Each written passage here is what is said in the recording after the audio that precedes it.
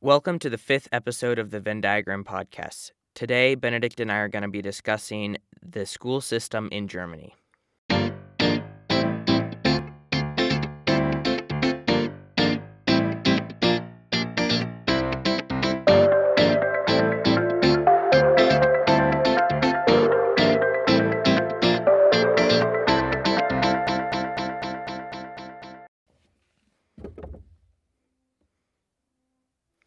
So, the school system in America is linear. So, by that, I mean you start in one spot and everybody goes straight up to something else. It's not like the school system in Germany where it branches off. So, you start in kindergarten, which is funny because it's actually a German word, Kinder meaning children or child, and then Garten meaning garden, right? Yes. So it's like a child's garden where they grow. So that's kindergarten. And then you go all the way through grade school, which goes first grade through fifth grade. And then you go to middle school, which in most places is sixth, seventh, and eighth grade. I know in some places in America it's still seventh, eighth, and ninth, I believe. And then you go to high school, which in most places is 9th, 10th, 11th, and 12th grades. And then in some places it's just 10, 11, and 12.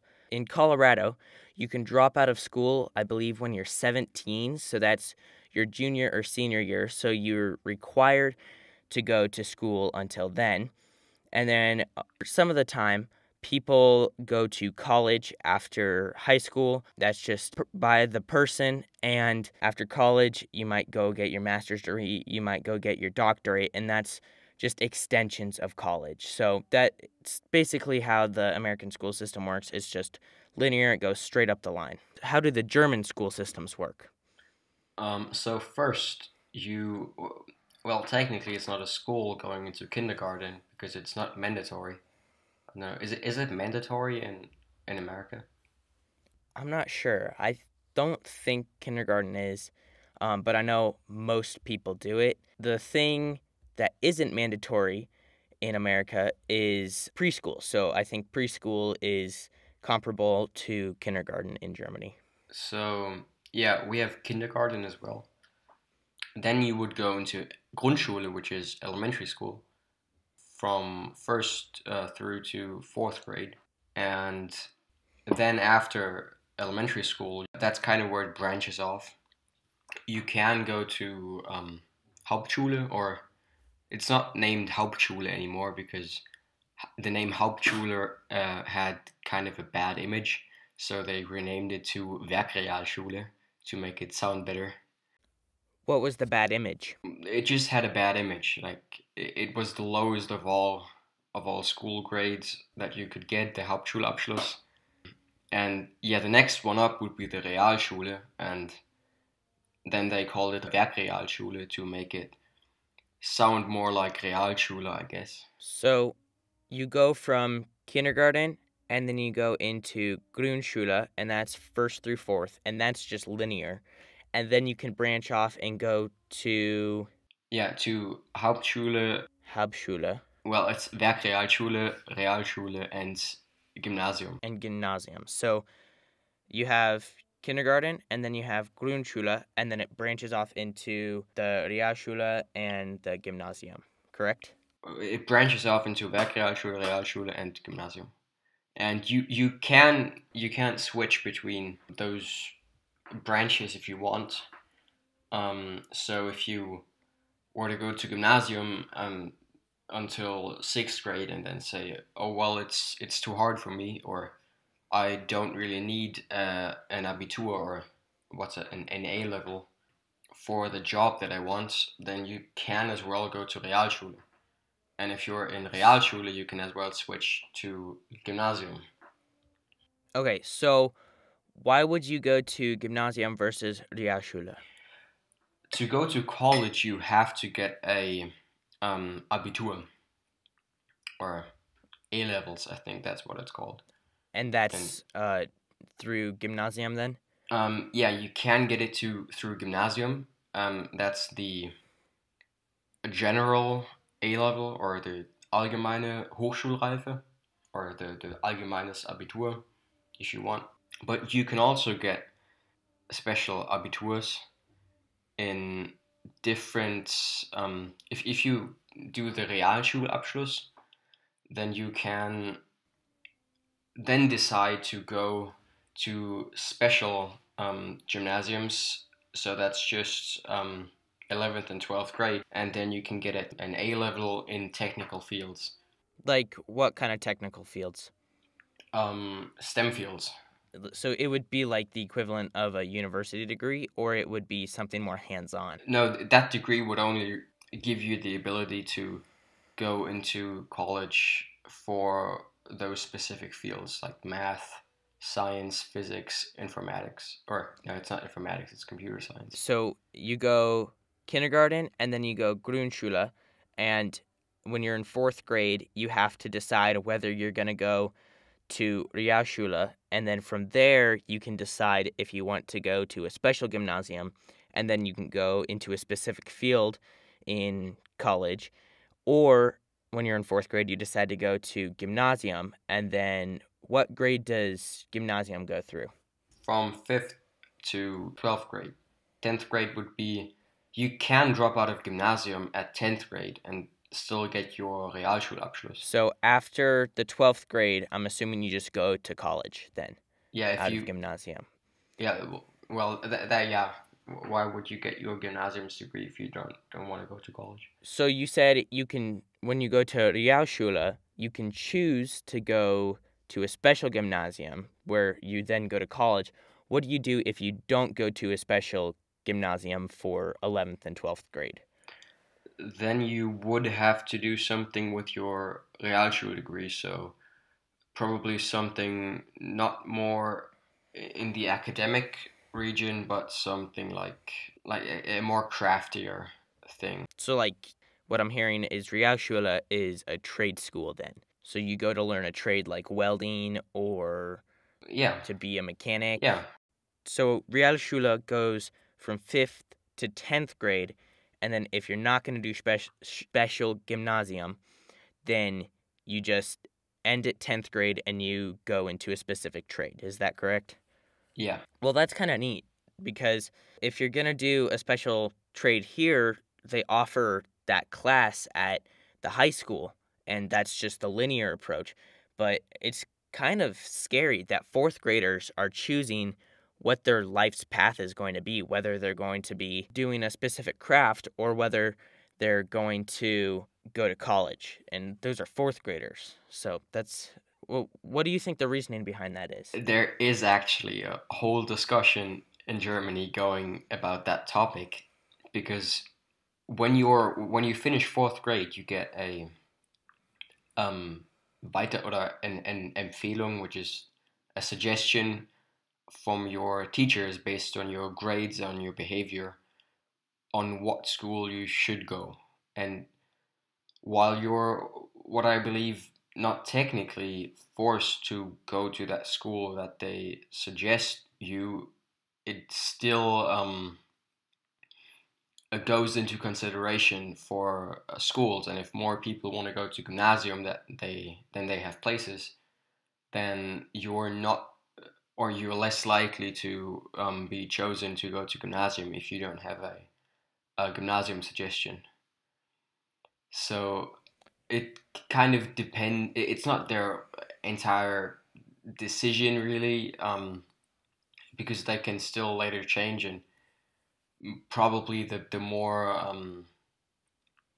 kind of advanced or more academic students, they would probably go on to gymnasium. And if you are in gymnasium, you can still do one of those trades. But the kids who don't go on gymnasium or fail on gymnasium and have to go to Realschule, So if you're failing gymnasium, then you switch over to Realschule. well, most of the time, because you can repeat classes or repeat years, but they'll most likely send you to Realschule if you repeat more than once. Because I know in America, a lot of times parents don't agree with the curriculum or don't agree or just don't want to send their kids to school, so they homeschool them. Is that a big thing in Germany? it is not even allowed. It's not even allowed. Not even private schools. There's actually a paragraph in the Grundgesetz Which is about schools, and it states that private schools are technically to not be disallowed, but they have to be under the control of the state and have to follow state curriculums, and then and that's not a it's not a private private school school then. anymore, right? Because they also have to employ people that have passed the. There's actually a college degree that you get if you want to teach on a German school. So it's not really a private school anymore. It's just a public school and private building. So then my thinking goes to how well funded German schools would be, because if the state controls absolutely everything, I mean, the state controls all of public schools in America because that's a state right, not a federal, or that's a state controlled thing, not a federally controlled thing. So the states can fund their schools however they want, but how does that work in Germany? Is it based on the state, or is it uh, all of, or like the national German government controls schools? I know that stuff like curriculums and, for example, the A levels are done by the state. So there's a huge difference in the difficulty to acquire an A level in different states. That's why sometimes certain states are called out for giving out their A levels like freebies or something, while others, especially Baden-Wittenberg and Bayern, actually is, I think, one of the more harder ones. Yet the state does all curriculums in school. There's a Kultusministerium which does everything school related. How well funded are schools then? Do they have a lot of money to like buy sports equipment? And do you guys even have sports in school? Well, our sports equipment, from what I've seen in America, isn't at all that great, or as great as yours is. That's kind of just our school. Our school gym is very small. Yeah, other schools in Constance have bigger gyms, so Well, then again, your school is older than America. Your school is like 400 years old. America is like 250 years old. yeah, I think they actually want to build one new on our. We have a big field next to our school, and there's nothing really going on there. We maybe go there once a year or something to play football or soccer. I don't know how well funded our schools are. Well, I think that your schools are actually coming back to sports more kind of whole day entertainment equipped, because your school, even it has a swimming pool, some tennis courts, Baseball field. a baseball field even. Yeah, that might be owned by the city, but it's right on the school's property. And the tennis courts also might be city owned, but the school uses them. And then we have a track, and then we also have a football field, and we just got sprinklers put into the marching band field. So that's a big thing with us is we have school sponsored sports. We represent the school in our sports. So that's why we have a lot of nice facilities. Are there school sponsored sports in Germany, or is everything private like in a club? Yeah, everything's private. There's no school sponsored stuff. Well, that kind of explains why you guys don't have like a swimming pool and a football field and all that other stuff, because if it's privately owned, then it can be kept up even nicer, and the school doesn't have to use any money to keep that stuff up. So that might be the way to go is with private sports, because then the school can put their resources into other things. But at the same time, then not all of the kids in school who want to play sports can play sports because it's privately owned. Don't you have to pay athletic fees anyways? Compared to club sports, it's absolutely nothing. Club sports are very expensive. Well, didn't you have to do something like fundraising for I do recall something about athletic fee fundraising where you had to go around it. So A lot of the school-sponsored sports do fundraising because they can only get a certain amount of money for from the school or from the state because schools are run by the state. So they do fundraising so that they can do extra stuff. So for example, my marching band, we do fundraising in order to be able to go on trips out of the state so that we can participate in competitions that are far away. So we need to pay for the bus fees, but we already used all of our state sponsored or school sponsored money on local competitions. So we need to raise money for the bus fee to get all the way to Utah. So that's why we do fundraising, is for extra money for extra things. Well, technically, the all the facilities are still, or most of the facilities are still owned by the state. For example, our tracks, we have three tracks in Constance. One is the university track, that's the one nearest to me. Then we have the one in the Bodensee Stadion, which is a big, actually, I think it's kind of a soccer fields, festival fields track hybrid. So there's all sorts of stuff going on there. It's right on the lake, so it's kind of cool. And the next one is on the Schänzle, which is actually the gym where all the handball people play in, and it's also right on the lake, so it's kind of cool. Okay, so you just said the track at the university is owned by the state. Does that mean that the state runs the university? So I don't know if the state, meaning Baden-Württemberg, is running the universities, but I do know that it's government controlled, all the states and the university. So that's why college is free then. Well, how you if you look at it that way, it's free. You get it for free, but you have to pay taxes your whole life to finance. So if you go to college, you have to pay more taxes. No, if you go to college, you actually get money for, it's called BAföG. It depends on the income of your parents. So if your parents don't have that much income, you get more money to um, finance your clothes or your apartment or whatever. And then everybody pays taxes, like higher taxes, in order to keep the universities open. Yeah.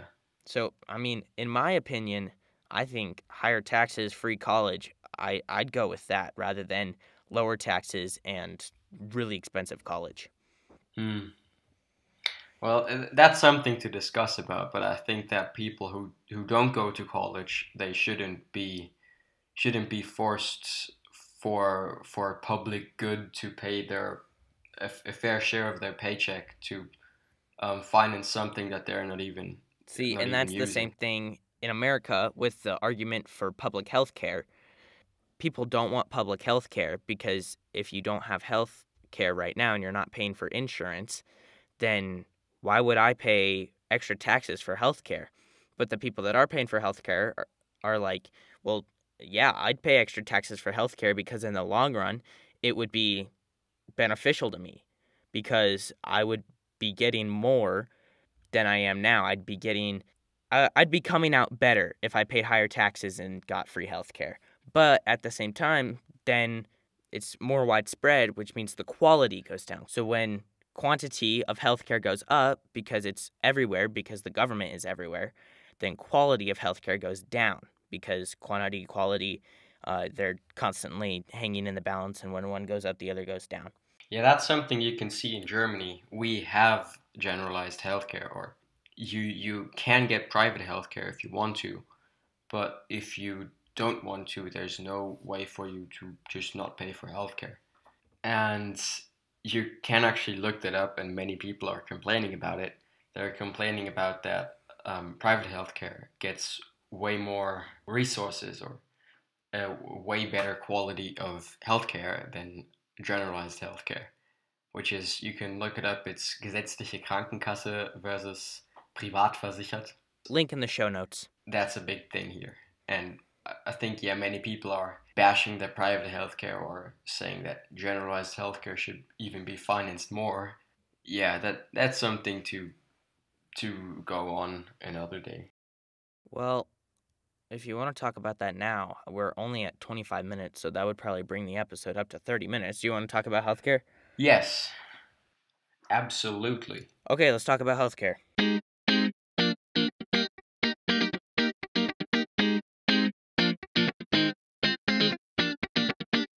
Because actually, many insurance is actually covered by the state, and they take taxes for it. So not only health insurance, but also, what's that? Not age insurance, Life insurance. life insurance. No, the insurance that ensures you get money when you retire.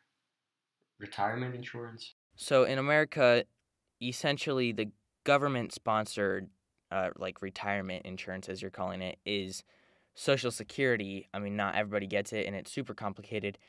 And then for medical stuff, when you're retired, it's Medicare. And from your organization, from the place you worked at, it's sometimes called your pension. So you get money from the place you worked at, and that's called a pension. Okay. Yeah, in Germany you have to pay into a thing called gesetzliche Rentenkasse, which is basically more or less like a Ponzi scheme if you want. You pay in money from the younger generation to give it to the older generation. And the thing in Germany is that every family only has like an average point something children. So on the long run, it just doesn't work. And that's the state-sponsored? That's the state-sponsored one, and you have to pay. You have to pay into it. There's no getting around it. Is there a private then? No. And you don't have like a pension through the place you worked at? Well, if you work in a state-controlled facility, you get pension, or what's the German word for it? Pension. Actually, it is pension. And there are some other versions like Riester-Rente and Rürup-Rente, which is not mandatory, but it is an add-on to the gesetzliche Rentenkasse. And you can as well invest into private stuff like private insurance or buy some land or some equities of some kind. But yeah, you have to pay into Ponzi scheme thing. And that's not a tax, that's a separate program? I don't think it's a tax. It was called Generationsvertrag. Do you know what Vertrag means? Nope. Oh, generation agreement. That's the bad thing with it. If you once started it and you have people that are actually relying on getting this and they've paid their whole life to get what they think is their money that they are now owed by the people of Germany, then you can't really stop it that easy. So that's a big problem. Yeah, it's like the self-driving car dilemma. Self-driving cars aren't going to be 100% safe until all of the cars are self-driving. And you just can't force people to make that transition. What transition? I was just using an analogy between Right. taking the program away when people are using it right now and self-driving cars, because if everybody has a self-driving car, then they can communicate with each other, but if there's one person that doesn't, then they cause a wreck and then everything goes to chaos. So Well, the Rentenkasse would probably in predictions would go down anyways because, as I said, there are less and less and less people born in Germany, so less people have to pay for the health or the pension of more people, and they're now trying to delay that by hiring the age that you have to work to get that money and doing other stuff like giving you less money actually for the money you've been putting in.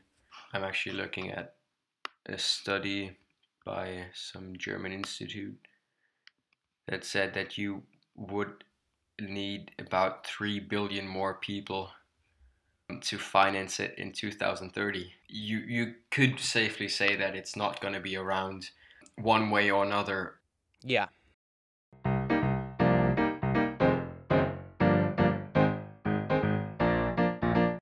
Thank you for listening to the 5th episode of the Venn Diagram Podcast. Our YouTube is Venn Diagram Podcast. You can find us at anchor.fm/Egan-Benedict. We are the Venn Diagram Podcast. And our website is vendiagrampodcast.wixsite.com/site. You can email us at vendiagrampodcast@gmail.com. And please do email us. That would be great. Email us with your ideas, and we will seriously consider them. Thank you for listening, and we'll see you next episode.